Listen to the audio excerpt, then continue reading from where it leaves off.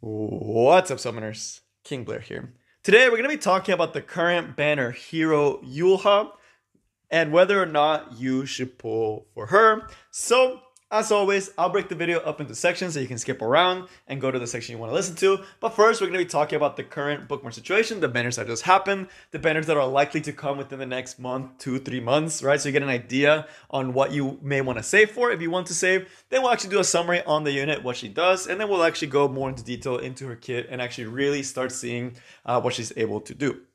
So, if you like the video, make sure you like, subscribe, and Discord server, link down in the description. Without further ado, let's get right into it. So, first, where are we right now with bookmarks, right? Very, very recently, we've had a lot of reruns, right? Particularly the Amelia and Rem coming back, which if you're a new player and you didn't have those, I imagine you were able to pull for them, hopefully, especially Amelia, because she's an incredibly strong unit, and she's a hero you absolutely should try to pull for. So you may be a little bit low on bookmarks if you're a new player that didn't have them. For players that have been playing around for a while, honestly, we've been able to save up a lot, right? Taiyu wasn't like this super insane hero. Like, he had his uses, but it was a hero that you could honestly probably skip. And if you already had the collab heroes, you've been able to save up. I've actually finally been able to start restocking again on my bookmarks, right? So I finally have more resources than I used to have, right? Which feels great. So now you may have a little bit more. So what's coming, right? What's coming next? What should you be watching out for? Well, there's a very good chance that they're going to rerun Rimuru and Milim sometime within the next 3 months. Why? Because they have yet to not rerun a collab hero, right? As far as like they always rerun the collabs. So I would be very shocked if they didn't rerun the Rimuru Milim, and they came out about 2 months after the Amelia and Rem. So there's a very, very good chance that they are going to be coming. The other thing is that summer's around the corner, although Smilegate has a very different definition of what they think is summer. I think last time the summer units came like in September, right? And the Rimuru came out in August, right? So it was kind of crazy, like the timeline that they have for those reruns. But as far as the summer units are concerned, there was Summer Iseria, there's Summer Seaside Bellona, right? Which are both really, really good heroes in their own rights.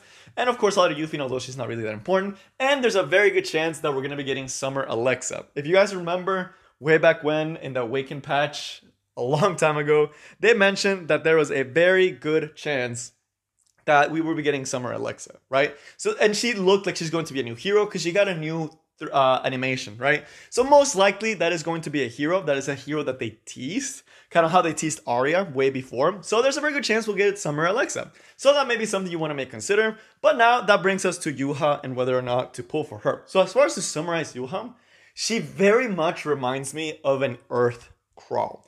And I honestly think she's not a bad unit to potentially pick up because she has a lot of potential for the future as well as for PvE as a whole because she's so similar to Crawl in a lot of aspects where she's a little bit more selfish. She doesn't have a team-wide buff like Crawl gets defense buff. She's a little bit more selfish in what she does, but they both at the end of the day are heroes that have S1s that provoke and have S3s that do damage based on missing health, right? They're very similar in how they function, and Crawl is still one of these staple heroes.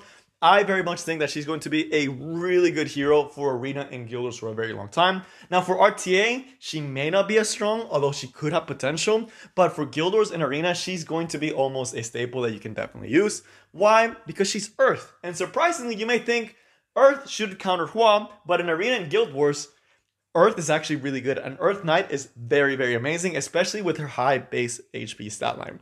The reason for that, we kind of talked about it in a video in the past, but it's basically how AI is a lot easier to bait, right? And one of the biggest ways that you beat hard Guild Wars defenses and Arena defenses is by putting elemental bait. Because if you put just her, Hua is going to go on her 10 out of 10 times, and there are several ways you can make sure she doesn't die.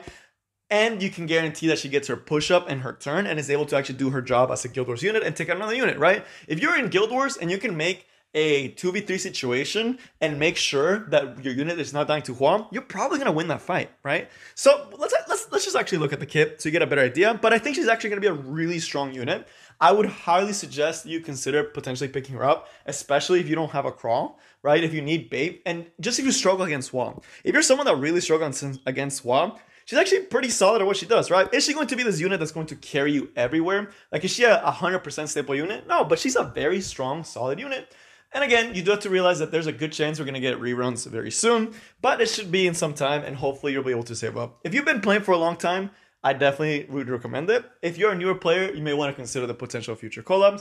But again, she looks like a very good pickup, right?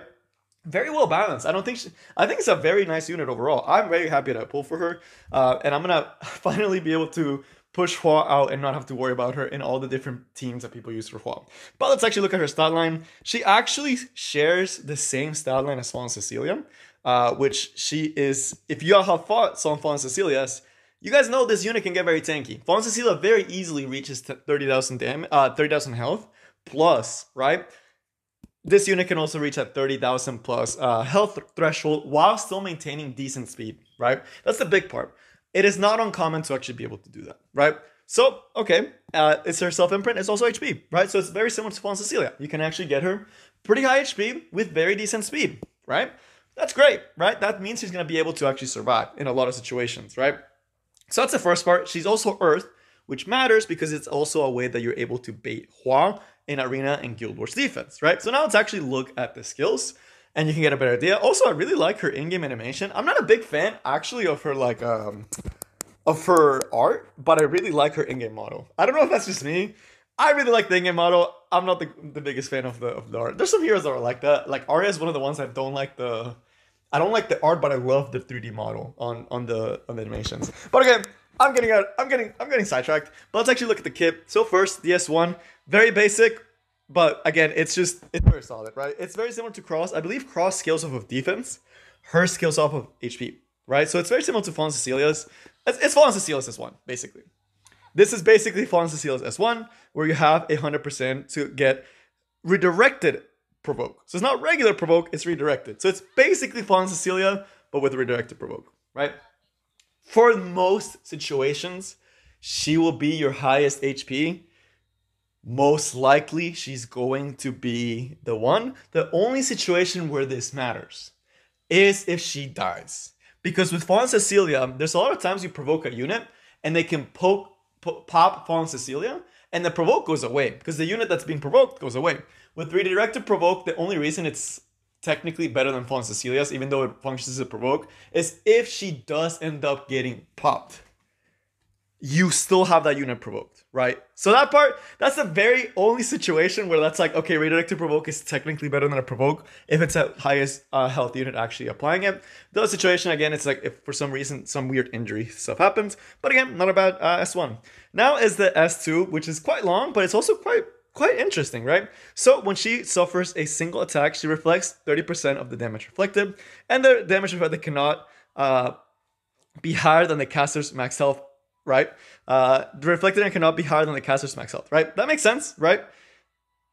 But she's gonna have a lot of health, right? Most likely you're hitting 30,000, so that threshold will almost never likely happen. It'll be very strange if that actually does reach that point. But again, there you go. It's a nice little reflect from the S when they hit her with a single target attack. So start thinking of the synergies, right? You can pair this up with Stena, right? You can pair it up with Guiding Light Landy, right? If they are trying to reach those heroes, you can very hard punish a heavy single target enemy, right? But the part that actually makes her really unique is when she's going to drop to low health, to 30% or less, she self-cleanses and gets Murderous Intent, right? It's every 5 turns.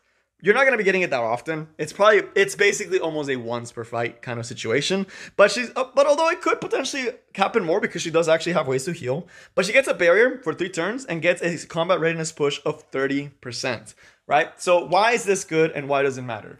So when you think of Craw, right? Craw is very selfless, right? He gives defense buff. He's trying to be protective, right? He's trying to be there. But when he drops low, he doesn't get a guaranteed S3, right? Very often you see Craw getting provoked.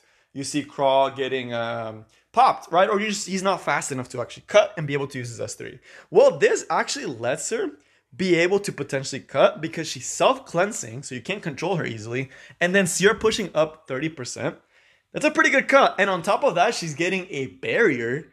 So it's harder to actually kill her. When Craw gets below 30%, sometimes you just S1 him and kill him. Well, it's not easy to do that on her because she's getting a thick, nice little barrier that she's going to be able to use, right? So she's able to actually get to her S3. So now, what's the S3?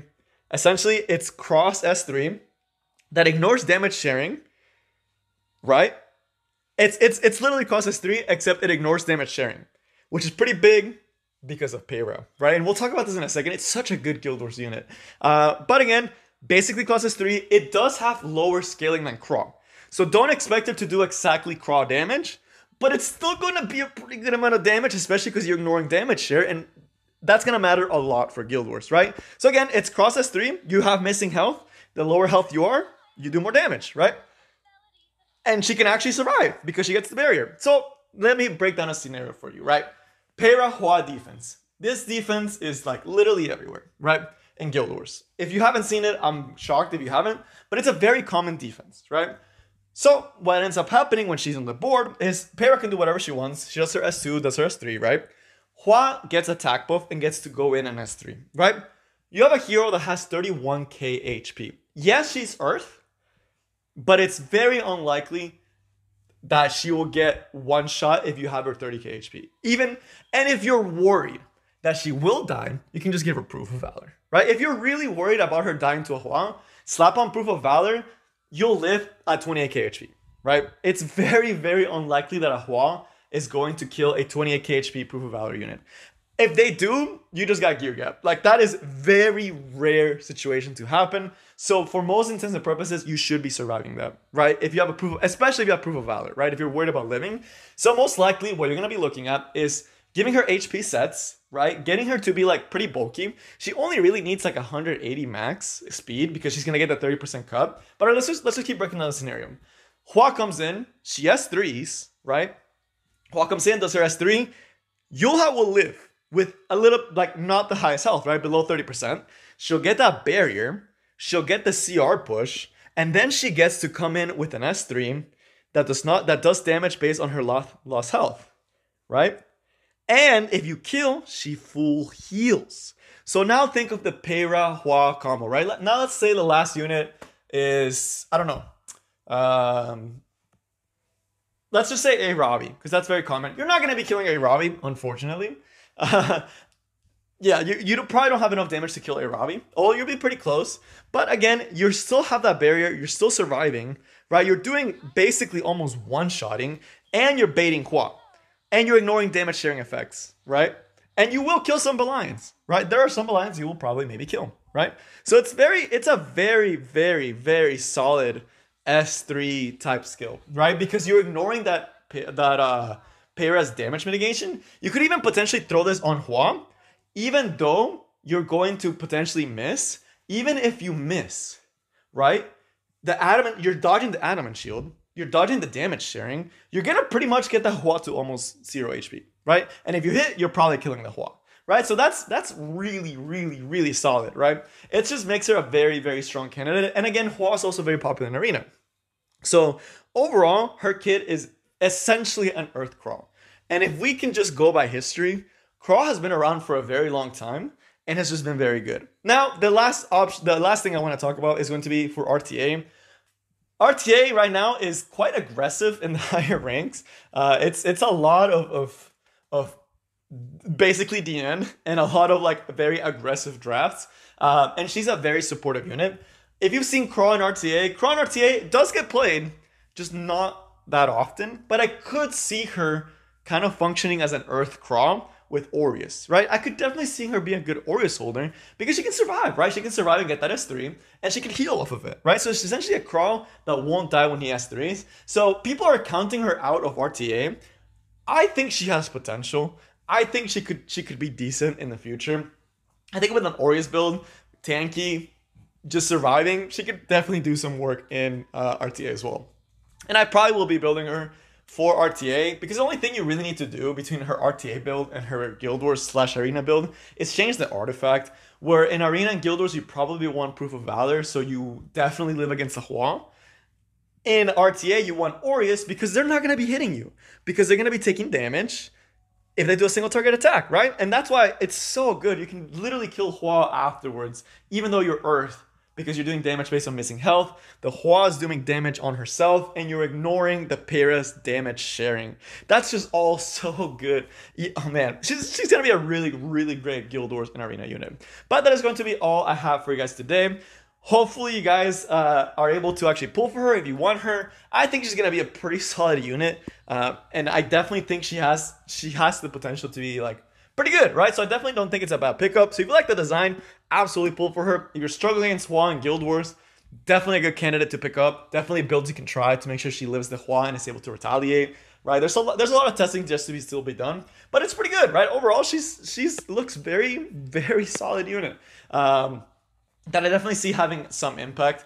Is she a must pull? That's to be determined. Usually you can't tell that from the first 2 weeks, unfortunately. Unless, I said with Hua, you kind of knew Hua was broken. I think she's going to be a very solid staple unit in Guild Wars and Arena, though, just because she's just a good earth tank. But that is going to be all I have for you guys today, and I will see you next time. Peace.